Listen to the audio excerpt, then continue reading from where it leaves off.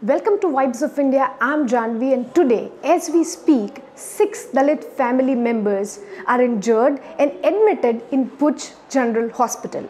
Well, if you think that atrocities and violence against Dalits in Gujarat ended after 2016 Una incident, then this case might give you a reality check. Well, Govind Waghela, who belongs to an agrarian family, runs a small provision store in Kutch district of Gujarat. He was beaten up along with his family members for one reason. The family tried to enter a Hindu temple, and 20 members of Hindu upper caste not just did atrocities and violence on this Dalit family.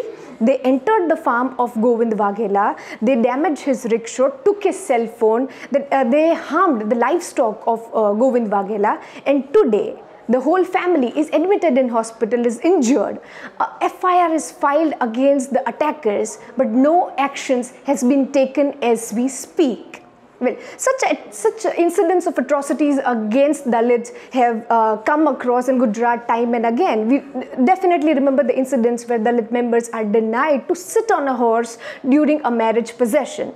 Another incident that we can recall now is of Panchmahal, where a group of girls were denied to enter a Hindu temple.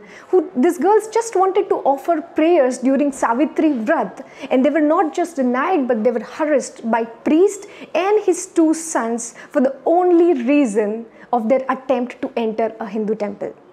In the current case of Kutch district in Gujarat, all the Dalit family members were attacked in their farm, and when asked to the attackers on why did this whole action, the only reason that they gave is it was a Hindu temple and it is not right for any Dalit member to cross the boundaries and enter a Hindu temple. They think that they will have to purify the whole temple if a Dalit member enters it.